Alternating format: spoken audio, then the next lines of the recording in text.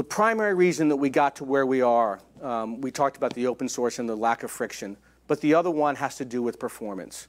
From day one, we have been focused on performance.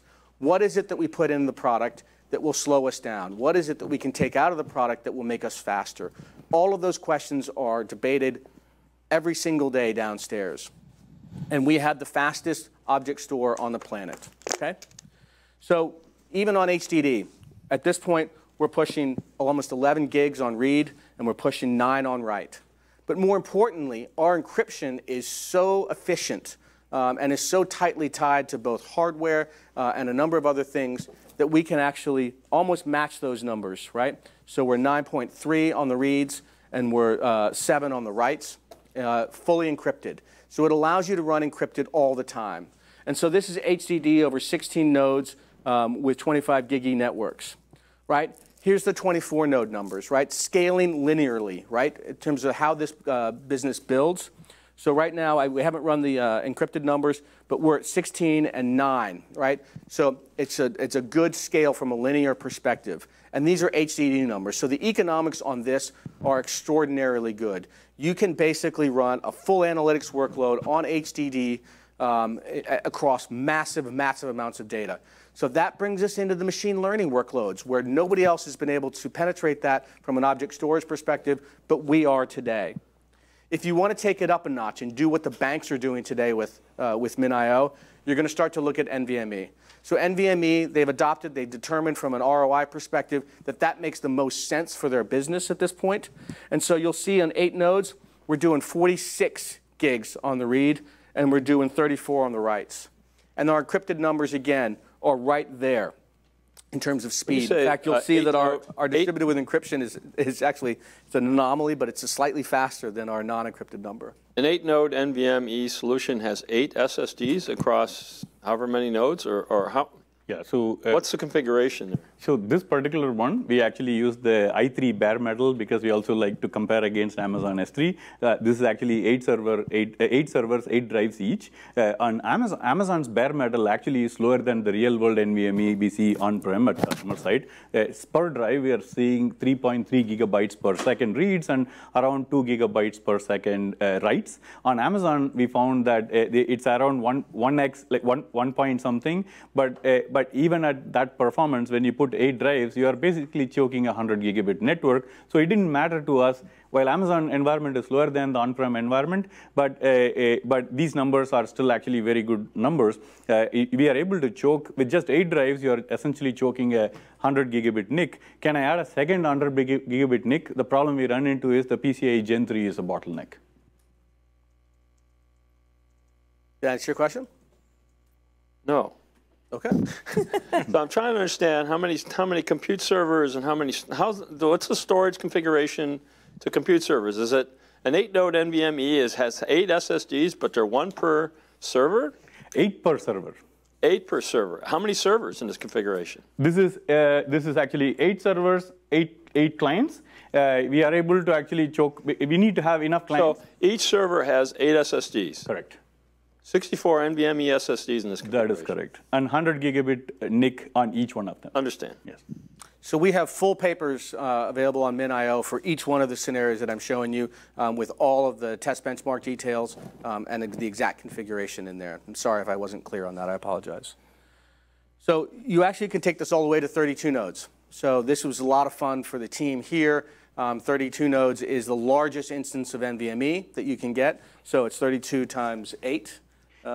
In this case, is that right? Yeah. You can actually, it's not the largest. It's the largest we can get it on Amazon. We cannot afford to buy these machines, right? It's expensive, and they get obsolete within like another 6 months or 1 year. But this is the one largest we can find. So, and you can see here, we're up to 183 gigs a second. So in aggregate, it's 1.48 terabytes per second in terms of throughput. And so that is, obviously allows you to do anything you want from a workload perspective. And that's, not uncommon hardware at this point. This is not unobtainium stuff. It is just higher end hardware. And so at that speeds, again, everything comes into play. You can see the linear scalability here. These are the NVMe numbers. These are the HDD numbers here. And we very proud of that because it allows you to project this out and go as far as you want to in terms of your deployment size. The other component, which we talked about earlier in the conversation, is HDFS dead? Well, whether it is or whether it's not, that debate, we'll let you guys settle that.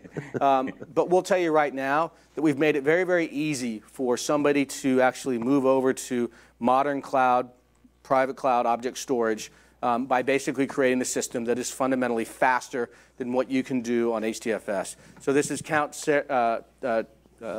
sort, and word count. And you can look at these, and we are materially faster than HDFS in that environment. And again, the full paper is available on our website if you want to get into it from a detailed perspective. Is there also any capacity improvement? I mean, HDFS with the 3 copies against erasure coding, for example. Yeah, 1.4. It's a huge economic benefit to start to migrate all those workloads over. So it's not only the performance; it's just also the the overall. Oh yeah. Well, and then keep in mind just the simplicity of MinIO. One person can run giant instances of MinIO. You don't need one for every administrator for every 10 nodes or whatever it is that you need for Hadoop. So you have simplicity.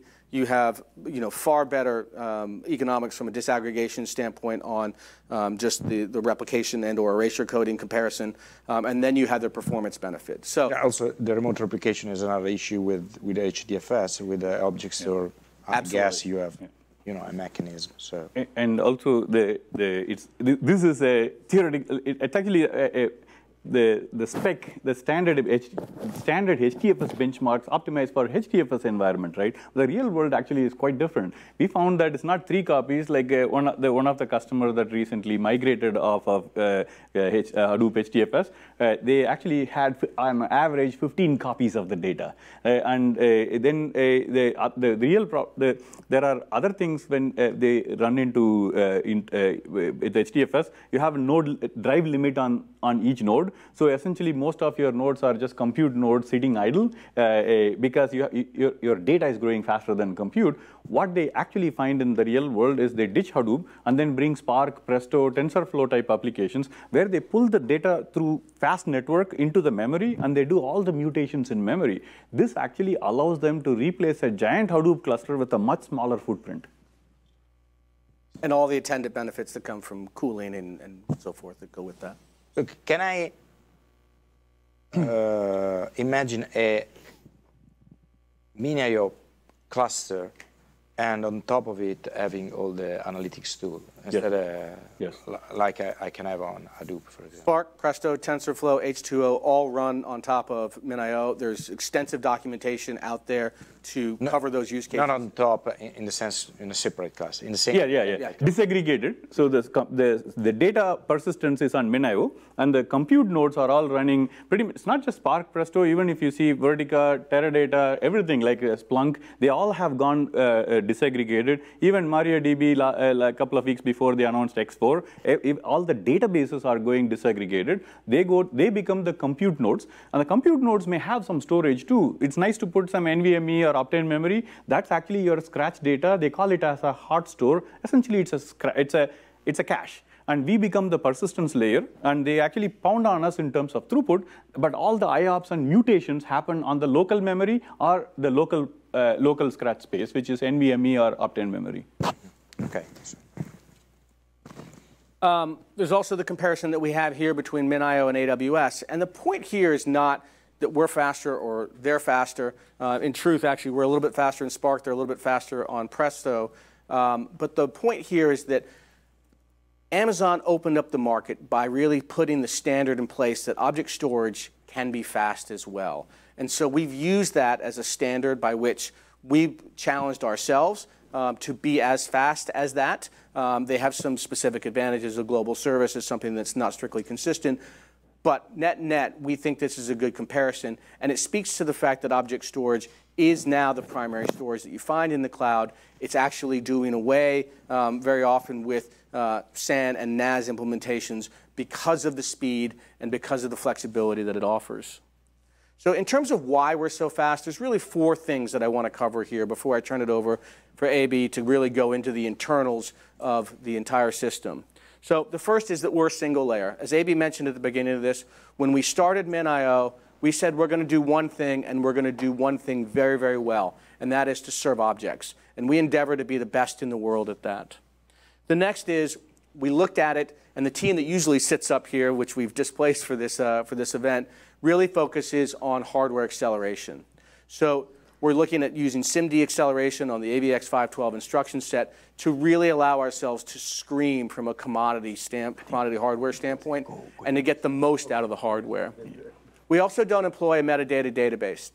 And that's very important as well, because that is not only a single source of failure, single point of failure, but if you're trying to do bulk updates or bulk deletes with a metadata database, and it's a Cassandra database, for example, it's not going to work, right? It's going to either fall over dead or at least really just bring it to its knees.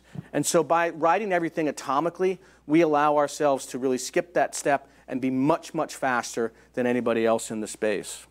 And then finally, we have employed both Go and then the Go assembly language to really target things to the task. And the same team that sits up here that works on the SIMD acceleration is also working on that. And it allows us to really scream for these high throughput, but also analytic workloads that are really hitting and pushing us in that direction.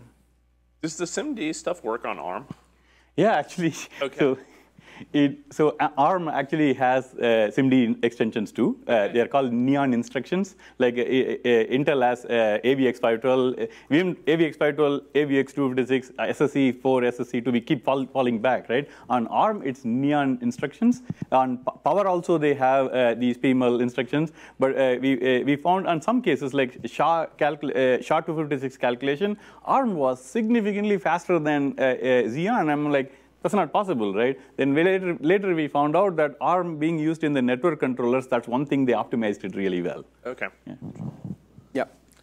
So when you're that fast, you're looking at a different set of use cases. And again, when I talked about us approaching this problem differently, we always approach this from a different use case perspective.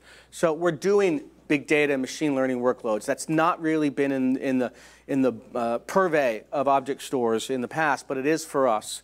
The HDFS replacements, you can't do it unless you're faster than HDFS.